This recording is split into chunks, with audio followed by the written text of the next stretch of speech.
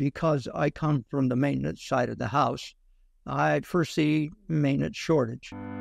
Welcome to the Aviation Insurance Podcast, the podcast that helps aircraft owners and aviation businesses learn and understand the complex world of aviation insurance and risk management. From the basic principles of aviation insurance to risk management techniques and updates on the aviation insurance market, the Aviation Insurance Podcast is your guide to traverse the world of aviation insurance. Now, here's your host, Tim Bonnell. Well, welcome to the Aviation Insurance Podcast. It's fall. The leaves are turning in many parts of the United States, and a lot of people are getting ready to head back to Las Vegas for the National Business Aviation Association convention. And so today we want to talk about business aviation. And so I wanted to bring on as a guest Eli Stepp of BizAvJets. And he has got a well-rounded and diverse background and history and activity in the business aviation industry. And so I'm excited to have a discussion with him today and to mutually learn with our audience all the interesting things he does. So with that, Eli, welcome to the podcast. Tim, thank you for being here. I greatly appreciate the opportunity and look forward to our discussion. Absolutely. So given all this information and that diversity I talked about, tell us about your journey, to become the owner, the founder of the BizAvJets and all the different activities it and any related companies do. Sure. Be happy to share that. I started my aviation journey back in 1981 when I was released from the Army as a turbine engine mechanic, and fortunately that gave me a career, and I've been on the maintenance and operations side my whole career, actually turning wrenches sometimes, but I was also a field service rep for Camp Systems and also a sales rep for Westar Aviation, just a few. But when it came to BizAvJets, the reason I started that, and it was, I wouldn't say it was a fluke, but, I just started branding BizAvJets on LinkedIn. And the reason I started, I was so tired of business aviation being slammed in the press. And I wanted to share positive information about business aviation and some of the things, like 15,000 flights a year for humanitarian purposes. And it goes unsaid on how much help when a hurricane happens. Business airplanes swoop in, help out, bring in supplies, and they don't ask for any credit. So nobody really hears about it. They don't want to brag. So I wanted some of those positive things shared. And then a friend of mine said, hey, why don't you become an official company, and he applied a little seed money and so it became an official S corporation, basically doing the same thing, promoting business aviation. But that kind of rolled into a group that wanted to try a private flight. So we set up a charter from Las Vegas to Los Angeles and back the same day. So we would get both legs of the flight. And, they enjoyed it very much. And we've done a couple more of those. It's not my main moneymaker or anything like that, but that's kind of the fun part. But after that, In-Flight USA Magazine contacted me and wanted to do an article on the company. And I had an idea about 3 years before that and said, I would love to do a business aviation magazine. Are you open to that? So we formed a partnership. So I have a separate entity. I'm co-publisher BizAvJets USA Magazine. So, basically, also I offer advisory services. It's kind of a niche business, from my experience. And it may be something as small as just some guidance on the phone or my opinion, or it could be I go to the facility and help watch the airplane. So that's kind of what BizAvJets does compared to BizAvJets USA Magazine. So I hope that's a good explanation of how I got started. Yeah. So, I think that it shows, you've got some areas in advisory, marketing, publishing, and obviously creating the good name for business aviation in the way that it is, rather than some of the narratives that get told in the press from time to time that aren't as positive. Oh. And I'm glad, I thank you for mentioning the marketing portion, which we also do. Yeah, sure. So what trend overall are you most excited about with business aviation today? Well, from my exposure from my niche business, I'm really excited about people being introduced to business aviation. groups that may take a flight like the one I told you about, they're excited to try it. And I've seen several instances of people being introduced to business aviation that thought they would never do it. And now you have groups, taking flights. I know of a hunting group out of Maine every year. They take all of the group and their dogs, so I'm excited about the new individuals that are coming to business aviation. On the other flip side of the coin, what are your biggest concerns about the industry in the near or longer term future? Well, I'm somewhat concerned about the negativity of the climate issue. And it's my understanding, 2% of carbon emissions aviation causes, 2% of all of it. And it's my understanding, business aviation, it's 0.2%. But my concern is, like we've seen in Europe, of throwing paint on airplanes, activists, and there are many other industries that are polluting way more than aviation and business aviation. So that's my concern, is really changing the mindset and sharing information that proves business aviation is not the toxic waste dump that some are making it out to be. So what can we do as an industry to try to continue to, combat, those challenges and to change that narrative? Yeah, agreed.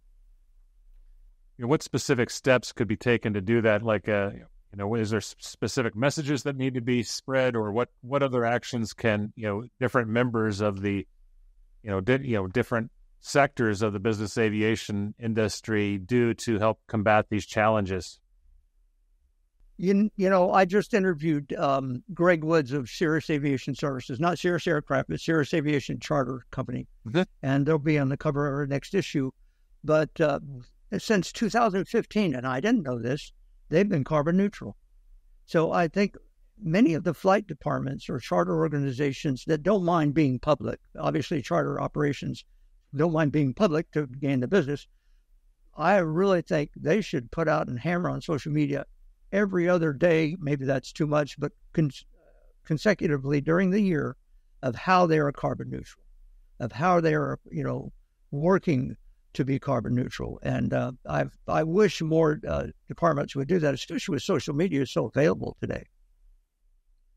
Yeah, and obviously there's the ongoing research into the aviation fuels of the next generation that will help address some of these items. And I don't know if that's getting a lot of press either. Have you, from your perspective and your publications, have you seen more of that information, or is that something that should be explored further?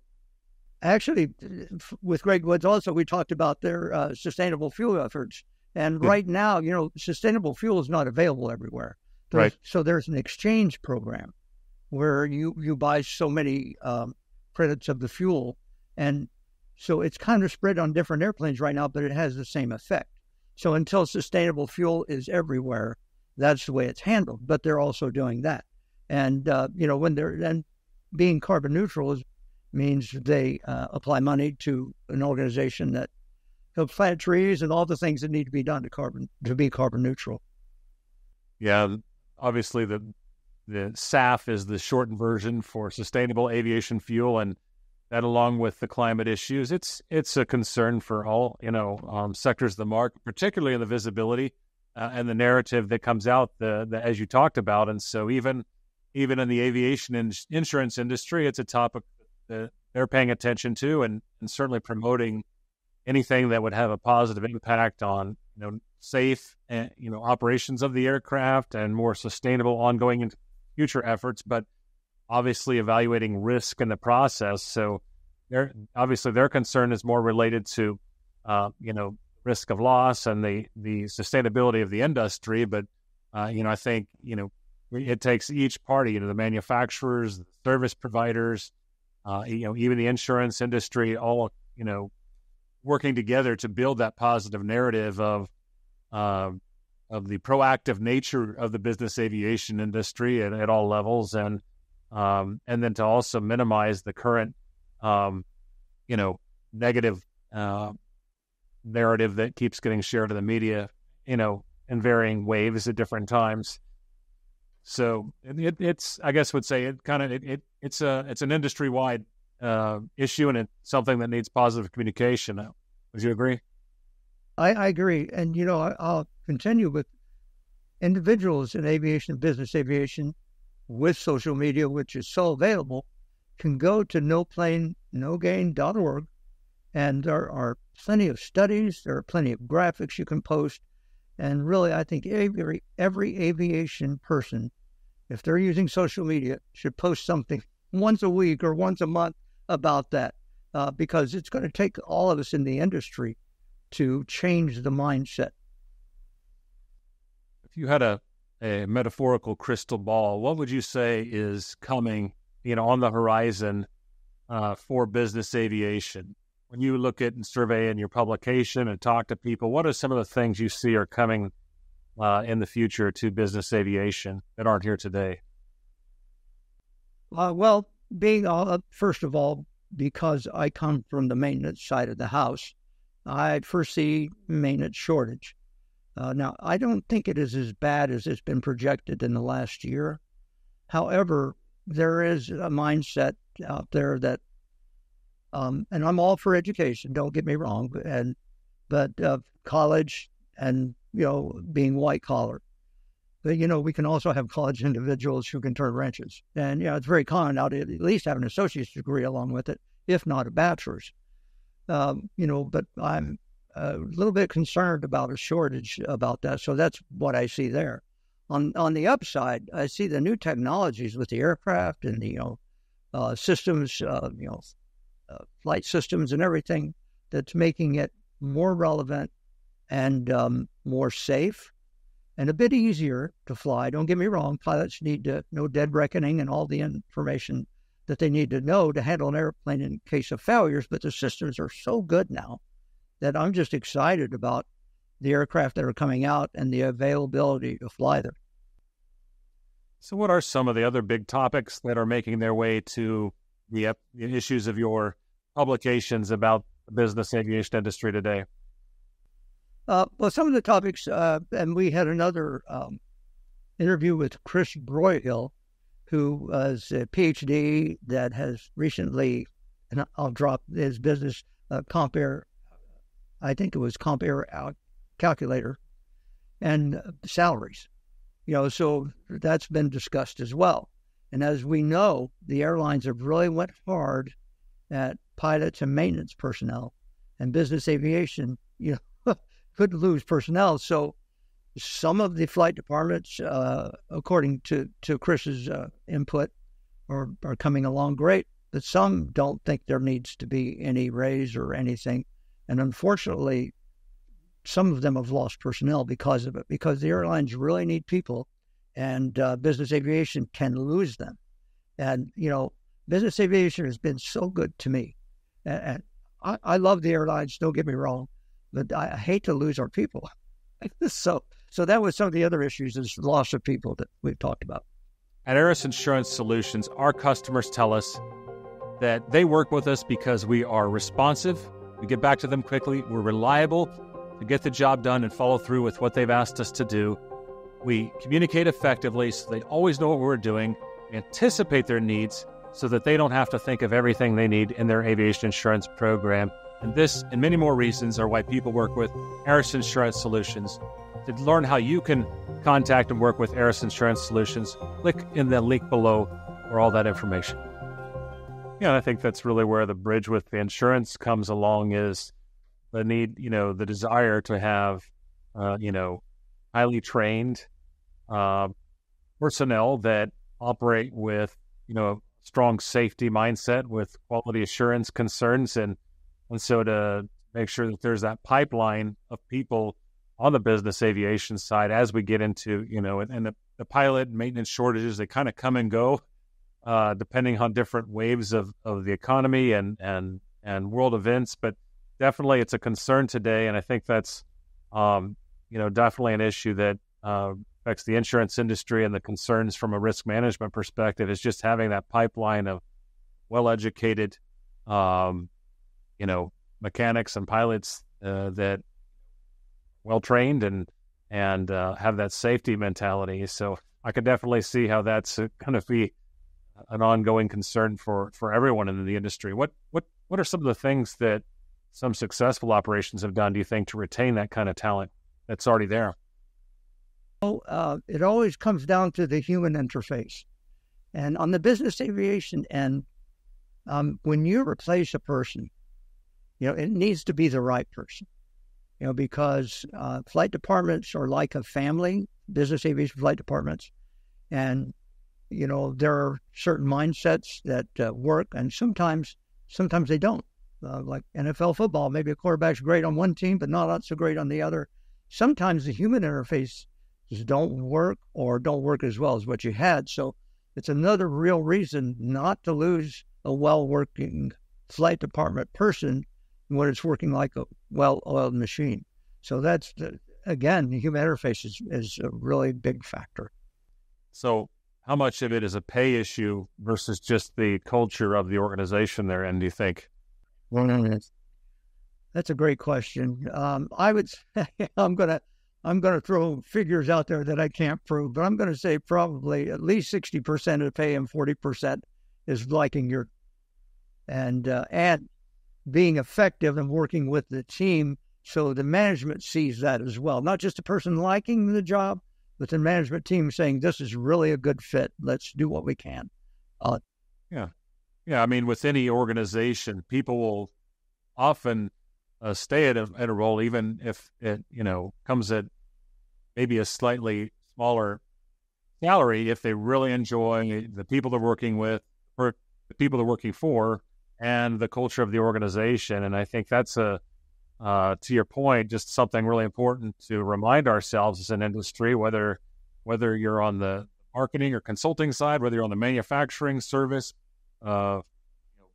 charter, management, any of those sides, is that it's really important to not only have good and safe operations, but it's to have, good leadership and, a positive culture within your organization, positive in terms of working environment, in addition to safety, quality management, and those different areas. And so I think I would agree with your trends, and, and if the culture piece is higher, it may be less of a salary issue, and the culture piece is not so good that it's more of a salary. I think, just in listening to your answer, that really what comes to my mind. Well, I'll tell you, and, age is a factor. When a person is younger, of course, we're trying to make a mark, we're trying to buy a house, so finances are really important. But then what will happen is and it's happened in my career, where I thought this was a dream job, it's well paid, and it turned out not to be so great. So when you get to a person that's 35, they've probably learned a couple of lessons by then. And they're willing to ask questions like, how do your personnel get along? Why did the last person leave? Things of that nature. And if they get into a flight department that's a great culture, they're less likely to leave because they've learned that lesson already and say, yeah, I've done that, but I'm okay with what I'm doing here. Yeah, the grass is often greener on the other side. And I think, to your point, you get to that certain point where you're better able to determine that maybe it's not. Sometimes it may be, and often it really may not. So, yeah, these are all, issues that affect, any business, but certainly business aviation, due to the highly specialized nature and given the other neighboring industries like the airlines. But let's turn to the upcoming convention in your hometown area in Las Vegas. We're still a few weeks out as we're recording this, but is there anything that's coming up in Las Vegas or related to the convention that you're excited about, or that people should be thinking about? I'm excited about the show in general, and I'm very blessed to be able to go as the press, so we register, and I bring a photographer with me, so I'm very excited about that, and seeing the people. When it comes to the things I like, is seeing people I know, of course, and all those, but I'm excited to interview as much as I can on what's going on, the new shows or facilities or whatever is happening. And I'm excited for the Corporate Angel Network. I think everyone should consider going to their reception, where they raise funds. And I've been to it a couple of times. It's very well worth going and connecting with people I know. I can't say, I would like to say, at one time I worked for a company called Aircraft Logs. They did IRS and, SEC reporting. So at that time, I was able to attend the tax conferences before the MBA. I don't know if we'll cover that this year or not, but anybody in the industry with the flight department, send one representative to this, because it is such a, for me anyway, a convoluted requirement, and you want to know information, even if it's just from a surface level, to say, oh, I need to be in contact with an accounting company that knows how to do this, because you can save yourself a lot of heartache. When I worked for them, I learned quite a bit from just being a person that is not an accountant, that, you got to worry about what the employee levels are, how it applies to the IRS or the SEC, and it's really interesting. It can be a little bit scary too. So anyway, so I'm excited to answer your question, the tax portion and the Corporate Angel Network event. Yeah, and to your point about the having the press credentials, there's just a lot of announcements. It's always coming, every year at NBAA, new aircraft, major innovations. It's always an exciting time to see, what may be coming down the pike in business aviation. And obviously there's so much information that you're able to fill a lot of publications with considerable stories. Well, absolutely. And some of the press releases are just coming out now. Yeah. That we could take a look at and, make plans on who we're going to visit. That was something I just learned this year with our mutual friend, Paula at ABC High, is that a lot of the press releases need to be in a month out, because we actually have something we'll be announcing. And so we're working to finalize the details on that. So by the time this comes out, maybe that whole information will be out there. But that's a good piece of information, though, because I don't think everyone knows that, that if you have a major announcement, a lot of these things are compiled a month in advance and then held into the show. And so that's a really good tidbit to share. Well, just looking at the time, I want to respect your time. Is there any questions I should have asked you but didn't, or just any closing thoughts you'd have? No, from a curiosity standpoint, and I appreciate the opportunity to be here, from the insurance end of it, which you're in, I mean, if I can ask you a question, what is your major focus? Is it insurance on the aircraft, insurance on the personnel, on the flight department? What is your focus or your company's focus in that? Yeah, well, we're an aviation insurance brokerage, and so we work for aviation businesses, airports, and obviously aircraft owners. And so we're looking to help them find. We're working to collect the right risk information, the right safety and training information, and present it correctly to the right insurance companies. Would be the best fit for them and provide the best coverage for the best terms. And so it's really an ongoing concern, being involved with an insured, not just from obtaining terms, but walking alongside of them as part of the risk management team, from certificates of insurance they need issued or received, reviewing aviation contracts for insurance concerns. We really, with many of our clients, which a lot of ours are privately owned, professionally led, aviation businesses, airports, and aircraft owners. And, we're very much an integral part of their ongoing team and one of those advisors in their hats. And so for Aris Insurance Solutions, we're a brokerage. Our insurance carriers, work with brokers like us. Some of them have been around since the late 20s, and some of them have been around since last year.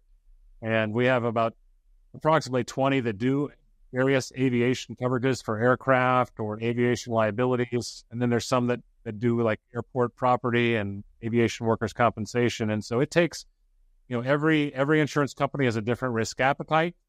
So that's why it takes an industry of multiple insurance companies. Oftentimes, some larger risks need multiple insurance companies just to spread the risk on a single policy. And so that's why we have a vast industry and multiple resources And that's why it kind of requires an aviation insurance broker to bring those different pieces together, for an individual airport, aviation business, or aircraft owner. Well, that's educational for me. I appreciate that explanation. It helps me understand it a little bit better. Yeah, there's a lot involved. I mean, the aviation insurance industry is a big industry inside of the aviation industry with specialists, many of which are pilots or, are highly trained for that. Insuring aircraft and aviation operations is considerably different than insuring, home and auto and non-aviation businesses due to the things that aircraft do that other vehicles can't do, and due to the value of these aircraft and operations, and quite frankly, due to the liability awards that get awarded against aviation operations compared to non-aviation operations. And that's kind of the concern of our insurers as we do these interviews. And as obviously day to day, I talk to them, there's a growing concern each day, each year about the increasing liability awards that are handed out, aviation risks, and the frequency of those awards. So that's something that if you want to get into the concerns of the aviation insurance industry, that's one of the largest. But there is, just like you talked about, there's excited about the emerging technologies from a safety perspective, from the technology perspective, and then just from an industry, we've got new things going on, like the advanced air mobility, advanced, eVTOL, electronic vertical takeoff and landing segments, just a lot of innovations happening in the market, aviation in general. And then for aviation insurance operations, we want to, obviously, brokers or agencies and the insurance companies want to be innovating right alongside of our industry to help address their risks and find solutions to the coverages they require. That's the short version. Yeah, that was good. No, that was very informational. Thanks. Well, I'm sure we could probably talk for an hour, but want to just thank you for your time. There's an exciting National Business Aviation Association event coming up here very soon, and we'll look forward to seeing you there in person. And we know your publication will be putting out some products and some news stories. So where can our listeners go to find that information and some of those news stories? Well, listen, I appreciate being here. Grateful for the opportunity, and if viewers want to, they can go to BizAvJets.com for the advisory, promotional side, the BizAvJetsUSA.com, and they can see links to our magazines online. We also have them in print. So thank you very much. That's great. Will we have anything available at the NBAA publications section? Thanks for that question. Yes, we'll have hard copies of our next issue at the show. Yeah, so I've reviewed them a number of times and always enjoy what you put out. So thank you what you do for the business aviation industry, and we'll look forward to seeing you in Las Vegas. And I just thought with the convention coming up, it'd be great to just have a conversation about business aviation. So Eli, thank you for doing that for us today, for joining us, and for being a fantastic guest. All right. Thanks so much, Tim. I appreciate it. Yeah. Well, that's all for this episode. Join us again next time as we continue navigating the waypoints in aviation insurance and the aviation industry in general. So until then, enjoy clear skies and unlimited visibility. Thanks for listening to the Aviation Insurance Podcast. If you found this episode of value, please share it with someone who would benefit from this information. Don't forget to subscribe in your podcast player so you don't miss any new episodes, and to help our show have more impact. This episode is brought to you by Aris Insurance Solutions, your flight plan for navigating the turbulence of aviation insurance. For more information, visit arisinsurance.com. That is www.aerisinsurance.com. Disclaimer. These episodes are for educational purposes only, and due to the changing regulatory and legal nature of the business, some information may change over time. Having a well-educated and experienced aviation insurance broker on your team is an absolute requirement to success in business and for managing your aircraft and aviation business risks.